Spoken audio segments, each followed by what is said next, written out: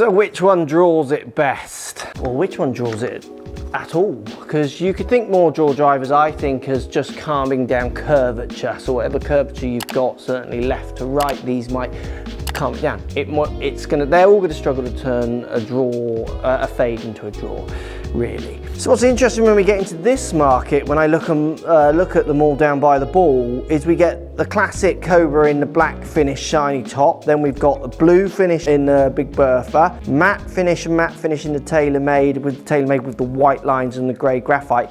It's like we're getting more standing outness and certainly more of a mixture from other categories where you generally get a matte finish and then the TaylorMade stands out and all the others are generally black, which is interesting. I don't know if that is a thing or not, that they need to shout more. Obviously the Ping has the turbulators. We'll do the tech on all of them as we get going. Apart from the top of the Ping, the rest of them all are very neutral looking, apart from their different colours. All sit with plenty of club head down by the ball, all generally quite stretched back, all very friendly looking. So I'm going to choose 2 at the end of this test to give the accuracy test down the 18th at Pebble Beach, so stay tuned to the end. In the comments down below, have you used a draw driver or not? Have you even tested one?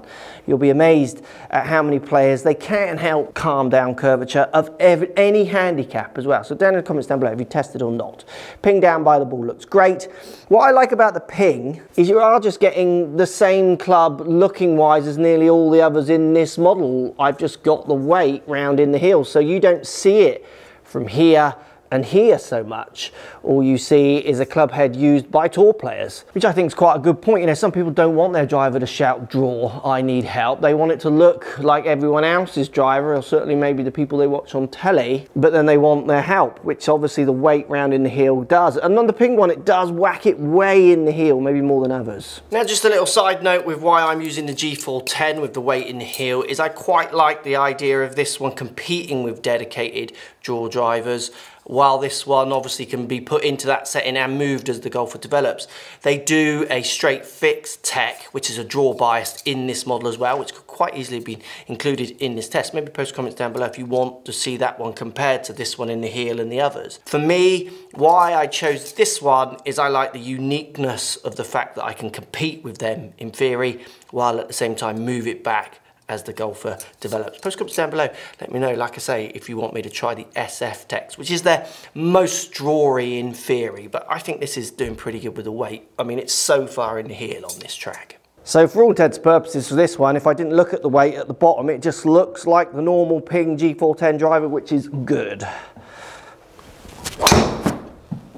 And this one sounds and feels obviously like the Ping G410 driver because it is just the Ping G410 driver with the weight in the heel. So it's everything I want it to be. And we'll look as the test goes on, as we present the numbers, if any of them do draw more than the other ones. I'm not sure we're going to see that so much, but it'll be interesting to see if that does come out. It just feels solid, Ping, stable, easy, nice, and it's not the quietest sound. It's got a good pingy ting to it, which I think in this bracket club you're going to see that. So I'm going to hit a total of around 12 drives with each club, but I'm going to do 3, 3 and 3 and then swap, so we don't get any warming up and cooling down, which is my standard practice for testing. So last one with the Ping. I won't show you every rotation because you'll just get bored of watching me hit, but just to give you an idea how the test is being run. A little bit out the bottom, but it's pretty solid. Not many of them went left. I don't think one of them went left. Just feels like a good Ping. Sits square as well. I like the fact there's no sitting it way closed. Sim Max D next, so nothing changeable on this one apart from the neck. Like I say, we'll do the tech of all of them, but obviously this one is their draw option. Again, Sim looks great down by the ball, sits pretty square. You wouldn't really notice from this direction that it's a different club so much. It looks very similar, which I like. And I think the Sim does just look great down by the ball, always has done. And it's a similar sound, maybe a fraction duller because we've got some carbon going on top, but it still feels like there's plenty of speed off that face. I think shop appeal, which I talk about a bit, shop floor appeal, Sim's going to win. It is striking. With its colourway, cool, just slightly down the right that one, so nothing overly turning at the moment. Oh yeah, nice little draw on that. Feels solid. Feels good, looks good. Again, it's the sim driver, but it's all underneath where it's trying to help me get my shape or reduce my curvature. The Big Bertha B21 next. So we're now entering into the Big Bertha brand from Callaway. It's a famous brand in golf, one that means something to me. Post comments down below. Did you play any kind of Big Berthas at any point? It was massive when Big Bertha first hit. So to see that brand back is fun, but for obviously newer golfers, it might not mean as much. We get maybe the most triangular shape. So out of all of them, this one maybe is the most stretched backwards down by the ball. So it does give this more of a triangular shape, which is not a problem. I mean, it makes me feel confident that it's easy, but it also makes me feel like it might go in the air. Again, sits square. It seems like the days of hooking everything closed at address, well, at the moment, are not around. Obviously, that chops and changes, doesn't it? Because golf technology is never that linear, I'm afraid, as people want it to be. It's whatever trick they can pull next half the time, isn't it, I think? Again, feels solid. I can't, to be fair, between all these clubs so far, the first three, I can't hear any difference. They're very, very similar. And I would argue the general pattern of people buying this club, like the demographic, are maybe not going to be as fussy about sound and dialing in sounds. They literally are just wanting less curvature. That will sell it to them. Yeah, it just sounds good. It sounds as solid as any of them. Looks good, just a fraction more set back, and it's got obviously the blue finish is the difference. Oh yeah, does just feel solid and nice. First the tests we did with this club, I was kind of impressed with this one. Be interesting to see how it stacks up with the pack. Cobra Rad XD, the draw, you can see it in here. Again, this one's subtle. It looks like the other driver. There's three in this makeup, and the standard one, it doesn't look like the Players one, it's a different color, but again, you wouldn't really tell the difference looking down at it. It's not until you get to the bottom that you see the word draw, and you presume there's more weight under this pad, if there is or not. So again, you wouldn't really know what club this is. I know I do like the look of the Cobra. I like the way the face blends with the head because of the milling on the face. You get this curved look, which they use for aerodynamics, and they've also got ideas that are similar to Twist Face on this one, which they kind of were the first to do. And the face does look amazing. I don't know if you're picking that up. Look at the milling on it. It looks like it looks classy.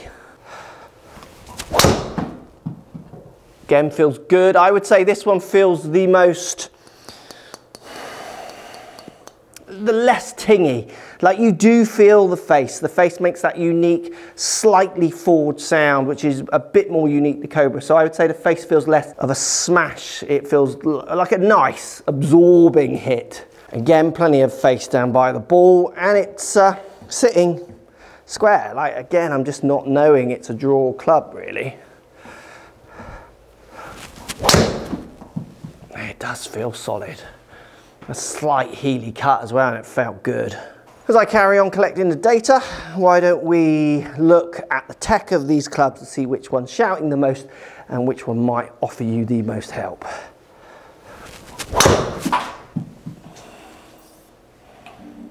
So the tech on these four drivers. Now if you want in-depth looks at the tech, check out the individual reviews of each one of these clubs that I've done. Standout things, let's say for TaylorMade to kick us off, we've got Twist Face on this, where they angle the face to try and help you bring that ball more into the target when you do have those miss hits. They've also got the face is brought, it's made over tolerance and brought back to try and give it the most ball speed. Similar ideas of forging face on the Cobra, trying to increase tolerances. They're using aerodynamics by curving the edge of it, those kind of ideas. Ping have, I think, a forged face on this one. They're saying it's strong and thin and speed and game improvement like all of them. And you've got the flash face from Callaway. So all of them are trying to do face technology that might allow you to get a little bit more ball speed on those off-center hits. Standouts when you look down, turbulators on the top of Ping, so aerodynamics. These ridges trying to improve aerodynamics. The Sim talks about aerodynamics with this bit on the back. Cobra obviously got aerodynamics in the face curvature as well. And the shaping on the Callaway are talking aerodynamics as well. Callaway have the jailbreak, so the two bars that join the top to the bottom of the head, trying again to give stability on the face, and the others have that. Carbon crowns on three, so Callaway, Cobra and TaylorMade, not with the Ping. Ping has the sliding weight, so remember this club can be neutral and faded, so it competes with the draw bias, but it's also a neutral as well. All of them feature the changeable neck system. Ping have the most discreet looking, so looks great.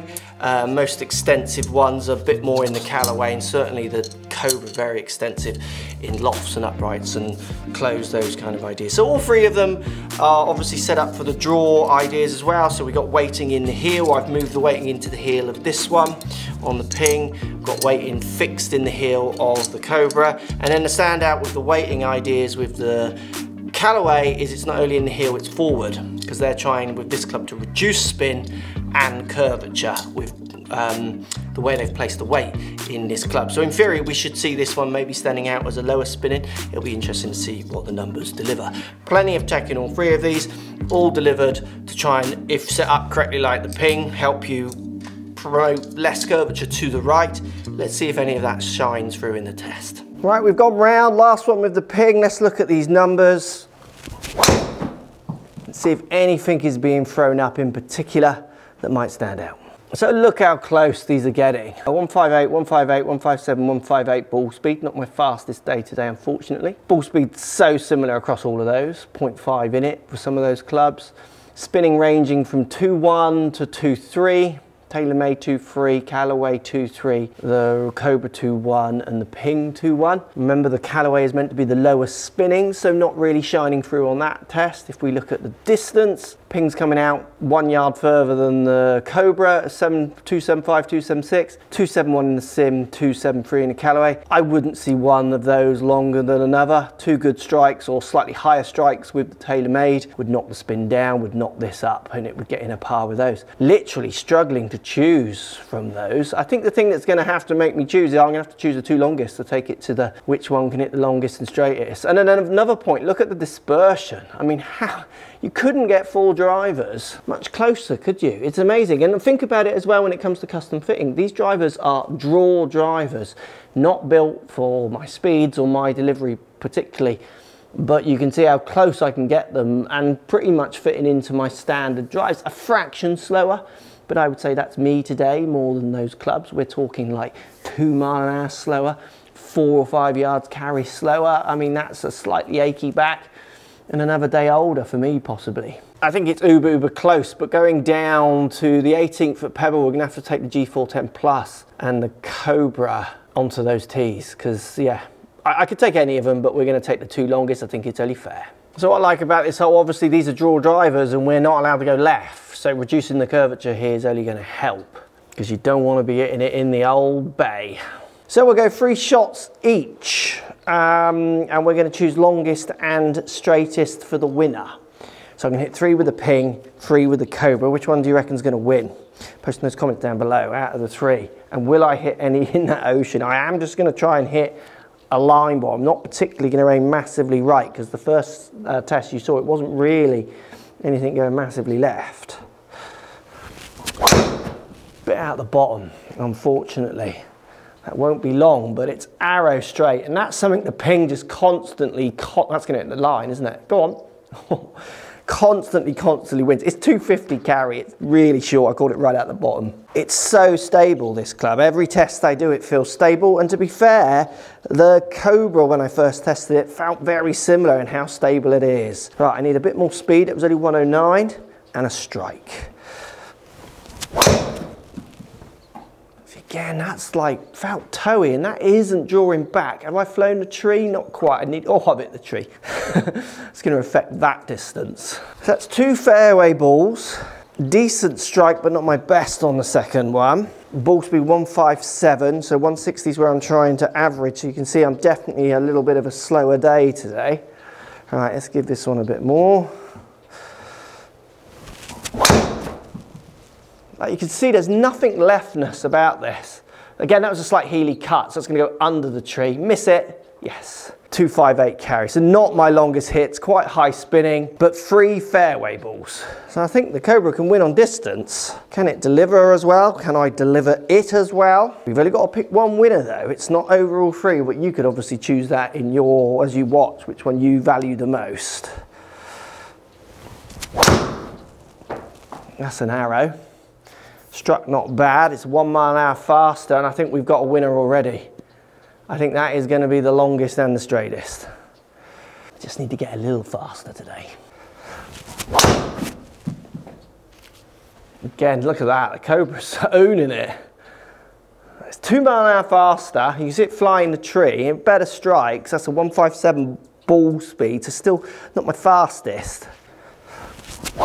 There's the toe. No, it's just a dipper. Now, this is an interesting point with this club. I cannot work out. I've had a few of these with this club. This strike was off the top. So look at the spin on this last one, 700. I cannot work out. I mean, look at the strike. Like that spin, I can't work out if it's a misread with my machine on this club or this face if hitting that spot. I've had a few of those on testing. Certainly warming up, I was getting a few of those with the Cobra. You know, anyone else testing this club, let me know. If you've had a few of these, any fitters watching and you found a few of these, let me know. I'd love to know, and I'm sure Cobra would as well, because that isn't that bad a strike to be spinning that ridiculously low. So I'm going to disable that last one, because I don't know if it's a real shot or not. So 254 through miss hits, 262 was my longest with the ping. So again, not a fair comparison on that, but back to shots, you can see it's lower ball speed, lower launching, just hitting it in the wrong place on the face. So I think the Cobra wins that fun little accuracy and distance test there quite comfortably, averaging them. Look, everything was,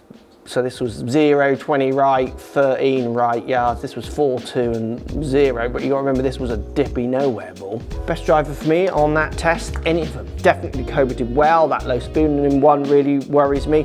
You saw from the group test how close they all were.